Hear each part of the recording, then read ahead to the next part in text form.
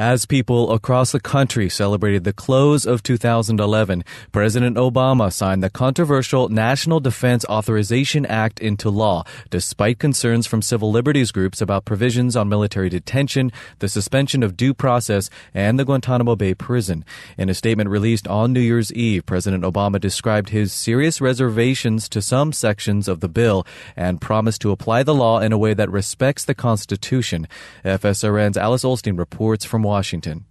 On Saturday, President Obama released a signing statement explaining which sections of the National Defense Authorization Act are legally objectionable and how the White House will work around them. The questionable provisions in the 500-plus page bill include a ban on funding for the transfer of detainees from Guantánamo, the indefinite detention of suspected foreign terrorists, and the authorization of military detention for U.S. citizens. That same day, the president released a video of his New Year's address. There's no doubt that 2012 will bring even more change. And as we head into the new year, I'm hopeful that we have what it takes to face that change and come out even stronger. Although he discussed the payroll tax cut debate and his American Jobs Act, the president's speech included no mention of the defense bill, which the White House had previously threatened to veto as it made its way through Congress. The president withdrew that threat after language was added allowing him to waive mandatory military detention. Seeking to reassure his critics amidst an outcry from major civil liberties groups, President Obama wrote, "My administration will not authorize the indefinite military detention without trial of American citizens." However, many of the provisions in this bill will be on the books indefinitely, and another administration may interpret them differently. God knows who will be the next president of the United States. They may not take the same cautious. That's Muhammad Salim Akhtar, director of the American Muslim Task Force on Civil Rights.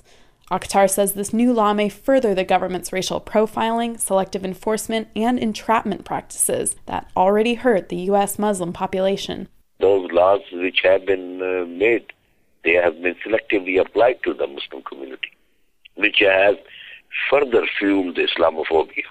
It's the job of the government to guide the citizens to do and say the right thing.